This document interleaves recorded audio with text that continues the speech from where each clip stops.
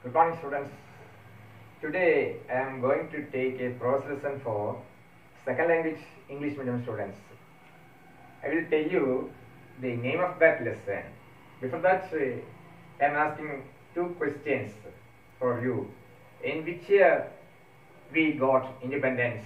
All of us know. We got independence in 1947. That all of us know that year. And which year India became a republic? That also I think that you know. That answer is 1950. 1950 is the year when we got a republic. Next, we should understand who is the founder of this, our constitution. Who is the founder of our constitution? That we should know. His name.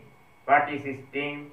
What is his short name? And what is his full name? Everything we all of us should understand because he is the founder of our constitution. That the name of that founder is Dr.B.R.AMBEDKAR. He got a doctorate from Columbia University. He got a PhD from the Columbia University. So his name is Dr.B.R.AMBEDKAR.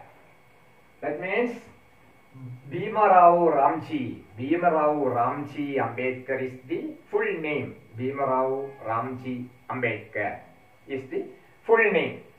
He is also called as Baba Sahib. B.R. Ambedkar, we are saying it in the short form, Ambedkar. Ambedkar was also called as Baba Sahib. Baba, we all are giving him respect because he is very eminent person. So Baba Sahib is called as Baba Sahib.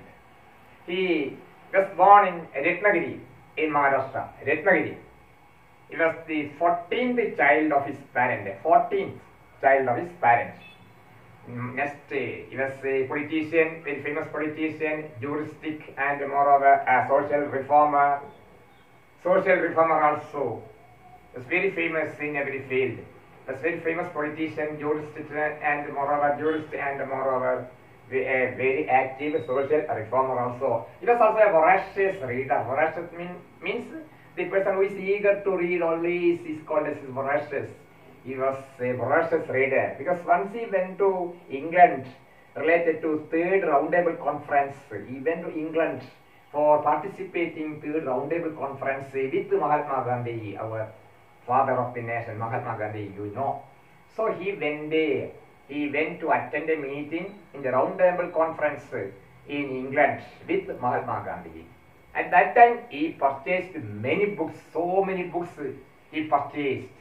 Moreover, when he went to USA, he was so much affected or he was so much influenced by the amendment or changes of the constitution made in America. 14th amendment of constitution was made in USA. That what is the 14th amendment? You can see what was the content of that 14th amendment. We know that in USA or America, discrimination was prevailed always. Discrimination, color discrimination was always prevailed there. It is even now also we can see some kind of discrimination. A few days back you might have read that a black man was already killed. So agitation was started. Even now also you can see, your today's paper also you can see something. But it was very severe, very acute in the past because they did not get a freedom. But anyway, after that 14th amendment of that constitution, that these people got some freedom. They got a freedom. Till that period, the condition of these black people was very miserable or very pathetic condition.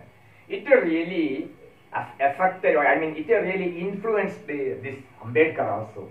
He thought that in India also some oppressed class or some depressed class or some backward class or some poor class, they are suffering a lot. They were suffered a lot. They were discriminated by other class. That depressed class, the condition of depressed class was very miserable. So he was shocked by seeing that thing. So he thought, why in India also we should make some changes in the constitutional level, then only they will get some relief. At that time, he was influenced by Mahatma Phule. In other words, his full name was Jyotiraj Phule. Jyotiraj Phule's full name, but he was called as Mahatma Phule. So he also suffered a lot. He made many institutions, and he was very active to emancipate or to eradicate or to abolish or to wipe out the miserable condition of the poor people or the downtrodden class. He also was very active. He was called as Mahatma Phule. So Ambedkar was keenly interested to uplift the condition of the discriminated class or this depressed class, socially backward class. Related to his work, he has published 3 newspapers. The name of one newspaper was called as this Mokanayak. You can see Mokanayak is there. Mokanayak is one. Then Bhishkriti, then Bharat. Another one is Bharati. Then Bhishkriti Bharat, Mokanayak. He also published some newspapers. And in that newspaper, he always gave importance for the upliftment of this backward poor class or this untouchable class. Gandhiji called them untouchable. Gandhiji was also there. He was very pioneer. He was the foremost runner, one can say. He was the foremost person who took initiative to uplift the backward condition of this miserable class or these poor people. So or scheduled caste, they were considered as scheduled caste. So he established a party also that is called as the Independent Labour Party. Independent Labour Party he established for demanding the grievances of this poor, backward or depressed class. He just fought against this discrimination, and as a result, he formed a party, and the name of that party was called as the Independent Labour Party. Next one is that we know that he has contributed many things in India for our nation. We should always think that main contribution was contribution of fundamental rights. Nowadays, there are fundamental rights in the Constitution. Fundamental rights. A person we are ready. There are many fundamental rights. Nobody can violate that fundamental rights because a person should not be hurted by others. An individual should not be hurted by others because no discrimination should be shown against in the view of this Constitution. There is a fundamental right, freedom to speak, we can easily, freedom to walk. Then we have a right to take food. We can believe whatever we are believing in our mind. You can go to temple. These all are fundamental rights. No discrimination. Freedom to work, freedom to work, freedom to work, freedom to do work, freedom to speak. Everything else are fundamental rights. So we are always indebted, or we are always obliged, or we should remember the name of this person for his contribution of fundamental rights. He was elected as the chairman of that drafting committee of that Constitution, drafting committee, because he got law degree. He was thorough. He was already acquired his law degree also.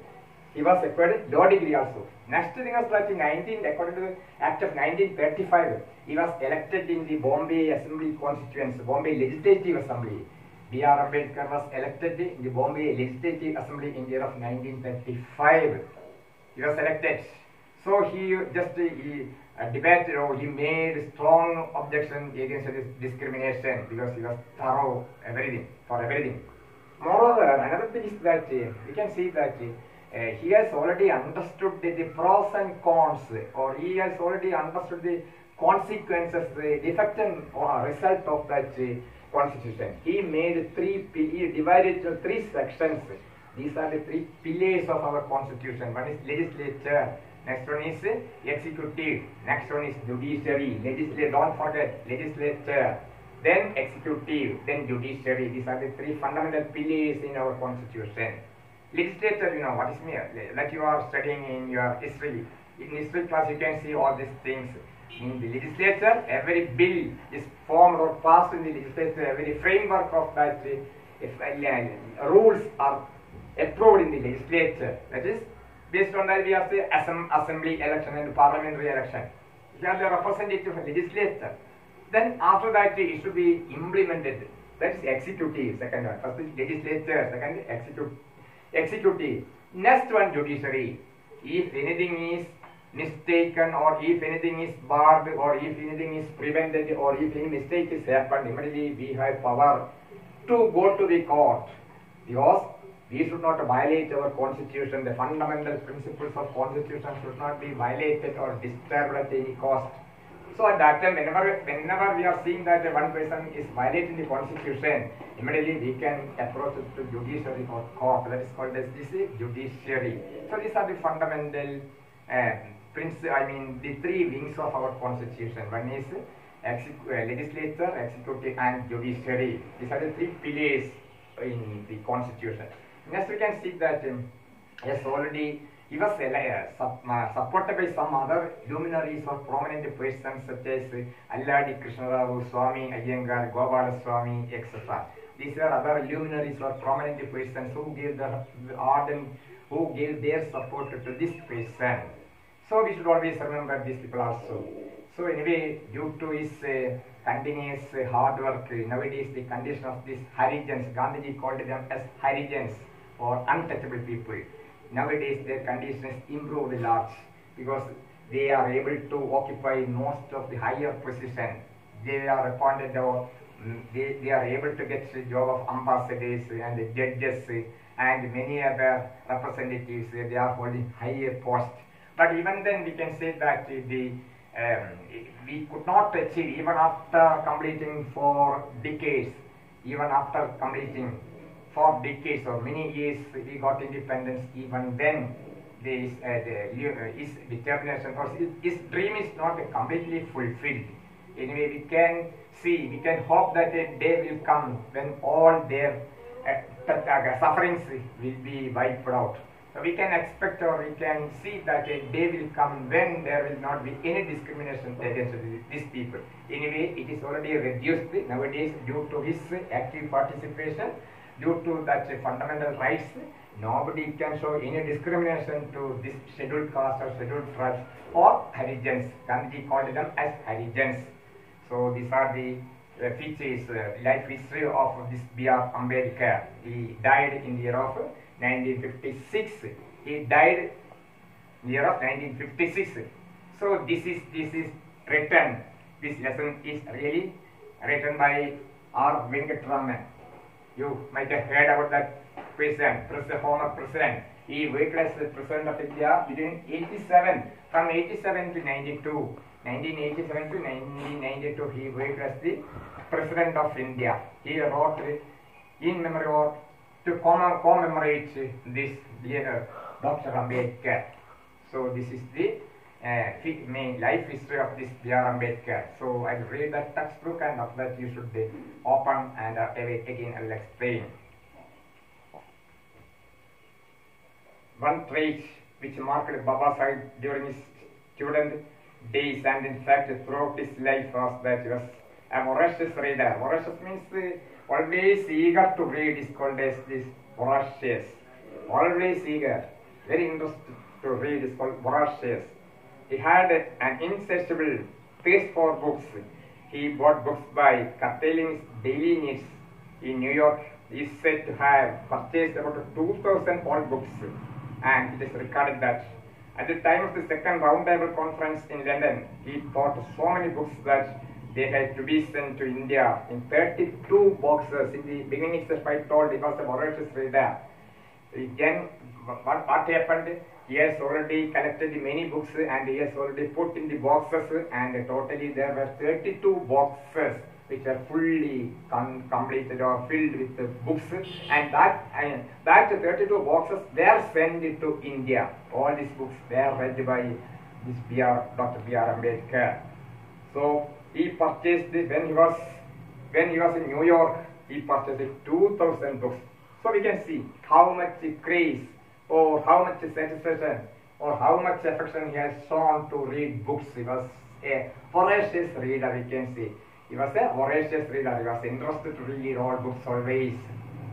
Next, It is important to record here when major influence on Dr. Ambedkar while in USA, he was drawn to the 14th Amendment of the Constitution of the USA, which gave freedom to the black Americans. So I told you that in America, a constitution amendment or change was made.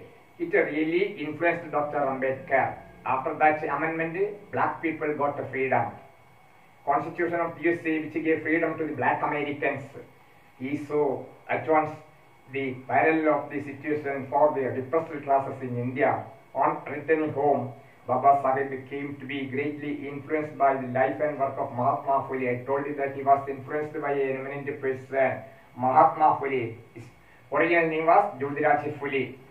So he was influenced by the work of this Mahatma Phule also, because he thought that why we can't change the condition of poor people, depressed class or this scheduled caste in India also, because in America already law was made.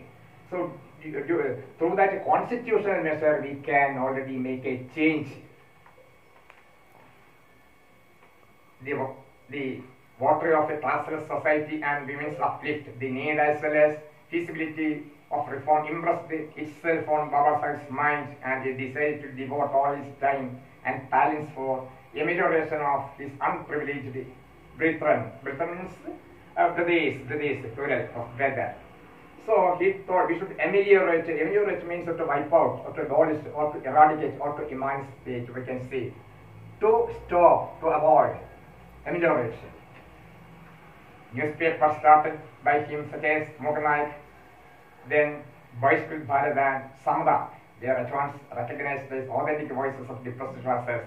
He has already published some newspapers. In that newspaper, he has already given many articles to understand the life of these poor people. He gave importance to raise the voice of this downtrodden class or oppressed class or suppressed class or these Harijans. Likewise, institutions set up by him such as Hidakarni Sabha and the Independent Labour Party of India became vehicles of change.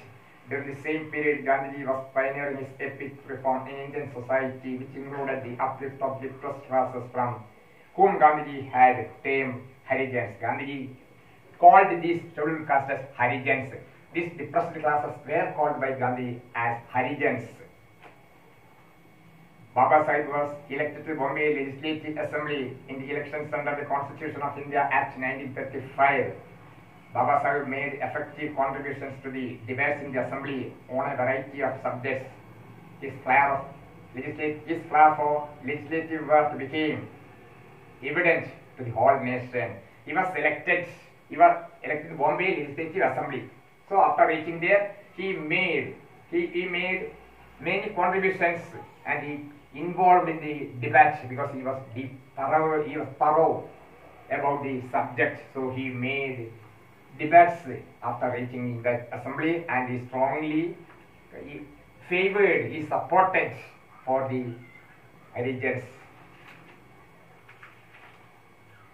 Soon the Constituent Assembly of India afforded by Dr. Ambedkar the opportunity give the most notable and permanent shape to his social philosophy and to his undying faith in the dignity of human beings. Baba Sahib was not in the Congress, but it must be said to the credit of far-sighted and objective leadership of Indian National Congress that it requested Dr. Ambedkar to serve on the drafting committee of the Constituent Assembly and made him in his chairman.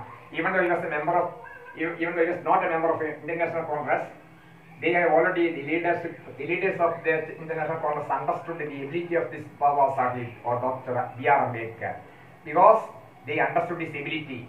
So they appointed him as the chairman of that drafting committee of that constitution, because they knew that this man was very active, and moreover his knowledge was profound. As chairman of the drafting committee, Dr. Ambedkar anticipated even conceivable requirement of the new policy, drawing from the examples and experience of other nations and the distinctive needs of our own society. He raised brick by brick the magnificent edifice. Edifice means a system, magnificent edifice which now stands as the fundamental rights in the Indian Constitution. Step by step, he just made Constitution of India. Step by step, he understood everything. After that, he made the Constitution. He made fundamental rights.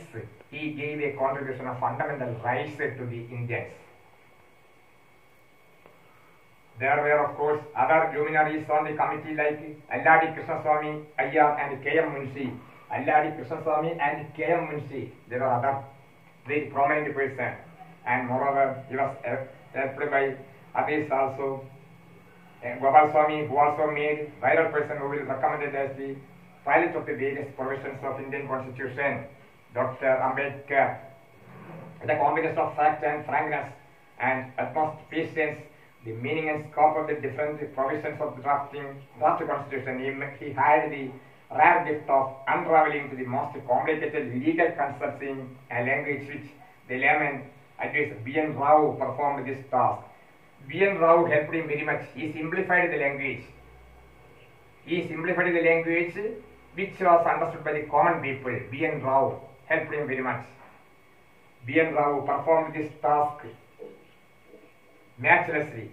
Dr. Ambedkar had a clear perception of the mutuality of the three pillars of state: legislature, executive and judiciary. He realized that jurisdiction of each should be clear and untammeled.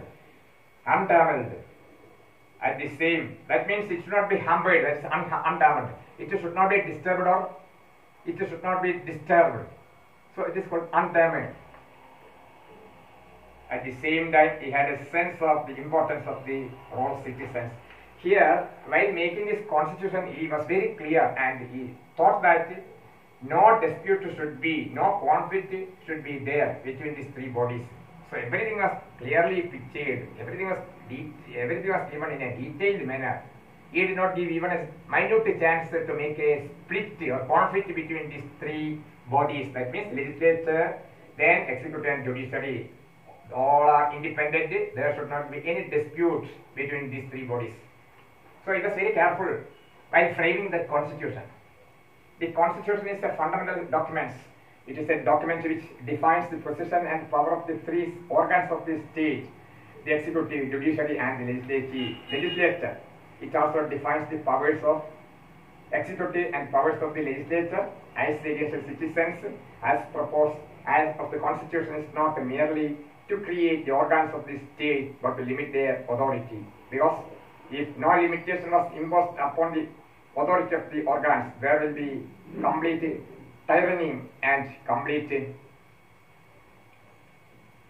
oppression. That means really he made what are the powers of a citizen, what is the power of a legislature, what is the power of a executive, what is the power of judiciary.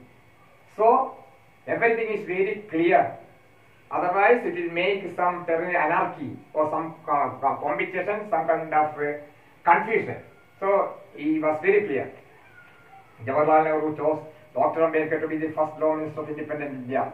This was a recognition of Dr. Ambedkar's skill in the field of law and legislature, as also a tribute to this vision of social justice, a vision which is sought to be infused into the new Indian policy.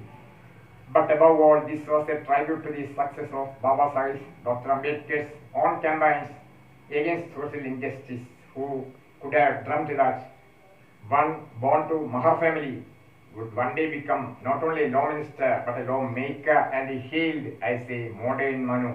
Ambedkar is considered as the maker of modern Manu.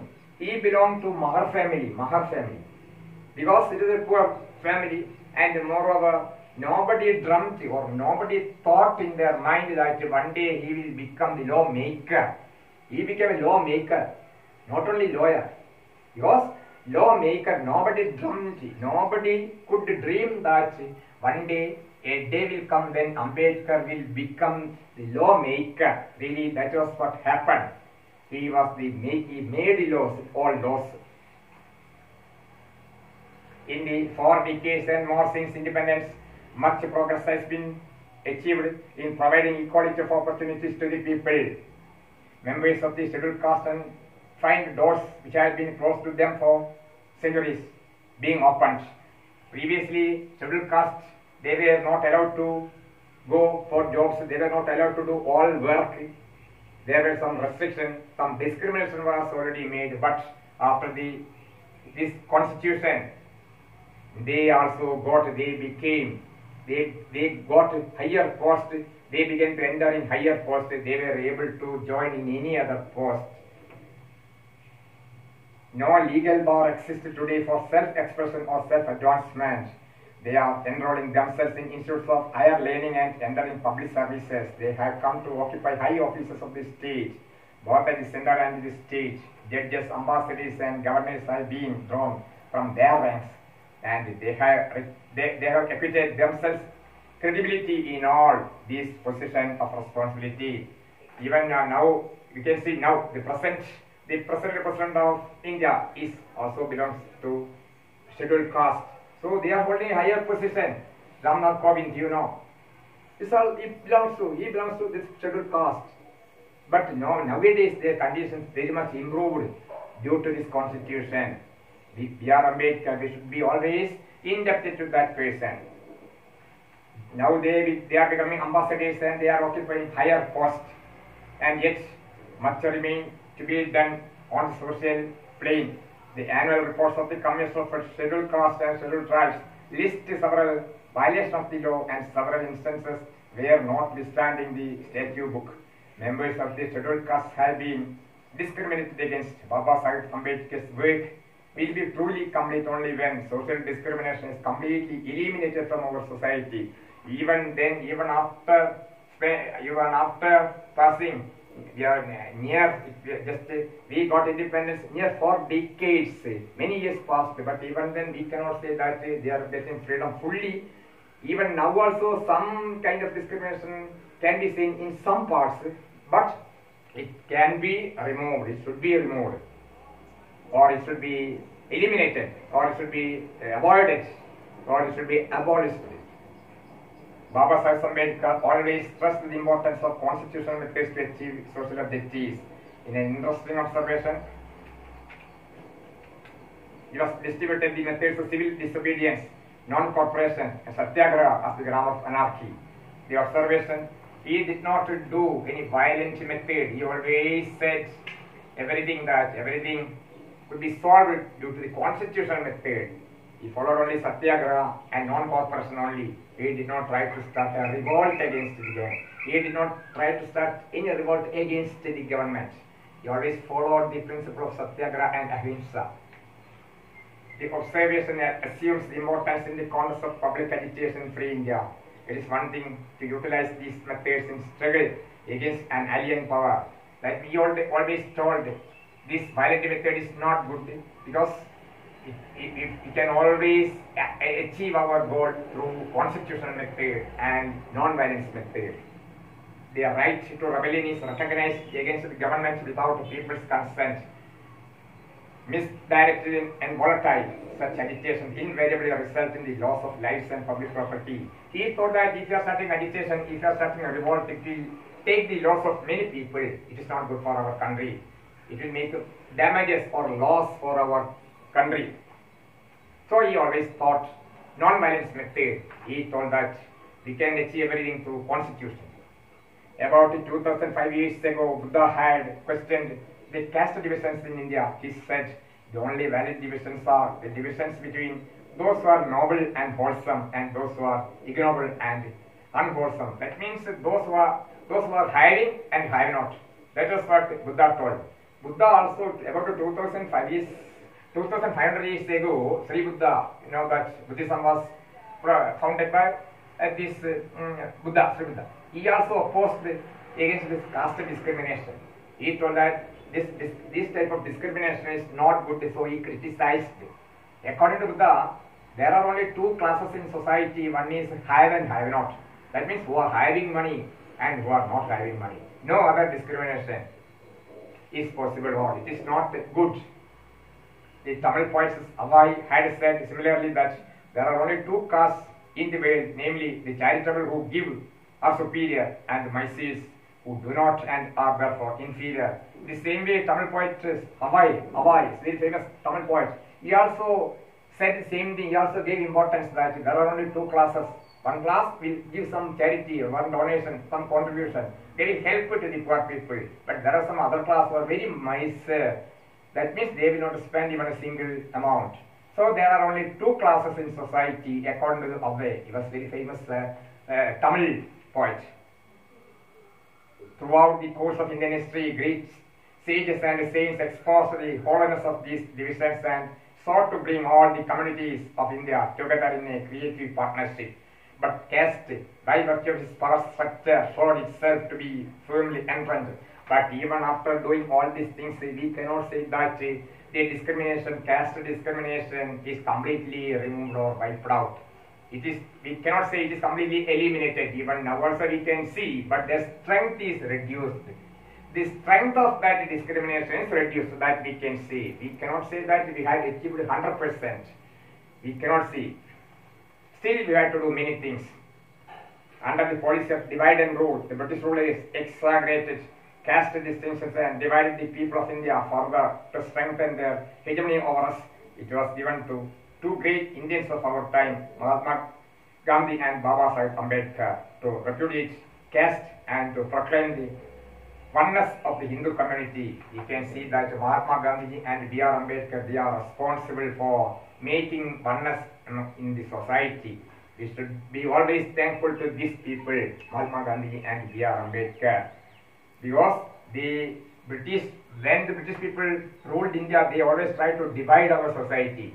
Divide and rule was their policy. Because whenever anything was happened, they supported one section. Then after that, they tried to get the support of that section. Divide and rule policy was followed by the British government. But only after the arrival, after entering, or after the active work of Mahatma Gandhi and Dr. Ambedkar, we got some kind of equality. Gandhi did so by reminding the higher caste of their duty towards the oppressed classes. Baba Sahib Ambedkar did the same by reminding them of their inherent rights to equality with higher and more powerful caste. One stressed the duties, the other stressed the rights together. They brought about veritable revolution in social thought. He thought that we should be always careful about our duty. Always we should think about our duty. When Baba Sahib passed away in December 1956, Jawaharlal Nehru made a moving reference in the Lok Sabha describing Baba Sahib as a symbol of revolt. He died, I told you, he died in the year of 1956. At that time, our Pandit Jawaharlal Nehru, first Prime Minister, he told, he was the symbol of revolt. Dr.B.R.AMBEDKAR was considered as symbol of revolt. I had no doubt that whether we agreed with him or not in many matters, that perseverance, that persistence, and that, if I may use the word, sometimes virulence of this opposition to all this, did keep the people's mind awake and did not allow them to become complacent about matters which could not be forgotten, and helped in rousing up these groups in our country which had suffered for so long in the past. It is therefore sad that such a prominent champion of the oppressed class of India and one who took such an important part of our society has passed away. There can be no doubt that the day is not far off when Baba Sahib Ambedkar's dream of Samada will become reality. So when he passed away, when he died, Gandhi wrote something. He told that Baba Sahib or Dr.B.R.AMBEDKAR was a symbol of revolt. He told that we cannot compare with that person. Nobody can compare with that person. Anyway, a day will come when his dream can be fulfilled. That was what he has made many contributions to the country. Nobody can deny. Even after it is not fully achieved, but we can dream that a day will come when complete equality or samada will be attained in our country. That is what Jawaharlal Nehru told once. So this is the end of the story. I think that all of you understood. Once more you can see, firstly, Baba B.R.AMBEDKAR means Bhima Ramji Ambedkar. That name, Bhima Ramji Ambedkar. It is written by R. Venkataraman. You know, he has worked as the President of India from 1987 to 1992. To commemorate him, he wrote this thing in his book. Next one is that, once more, First you should understand his family background, Mahar family. He belonged to a Mahar family. That's the 14th child. Next, he was called another name. What was his another name? Baba Sahib. Baba Sahib. Next, he was influenced by some persons who Mahatma Phule and Mahatma Gandhi influenced him very much. Then by with what influenced him to make some change in India also, because in America they have made a resolution, they have already made some amendment in their constitution. What happened after the amendment? After that amendment, the black Americans got a freedom. So it inspired or it gave a stimulation to Ambedkar to have or to make such amendment in India also. You always fought against discrimination. You always fought against discrimination, and you always supported poor people or backward class. That's another thing. Next, the persons who inspired, who supported the some other luminaries, eminent persons also gave support. Who were they? One is Manadi Krishnarao, then Swami Iyengar. All this, they gave their support. Another thing. Next one, he was appointed as the chairman of the drafting committee. Then you should understand fundamental rights. Next, 3 pillars. That means the legislature, executive, judiciary. All this you should understand. Legislature, then executive and judiciary. Then fundamental rights is very important. 3 pillars. 3 pillars. You should. A question is asked. What are the 3 pillars? You should write legislature, executive, judiciary. Very important thing. Then next one is that nowadays what is the condition of these Harijans or scheduled caste? Nowadays they are getting freedom. They got freedom. They are able to apply, or they are able to accept any job. They can apply for any job. Then what are the improvements? Nowadays they are becoming judges and they are becoming ambassadors. They can join in any higher institution.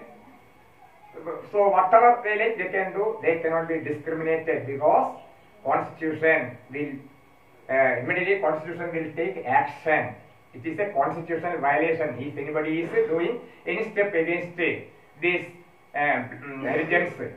Constitutionally or legally, it is barred by the government.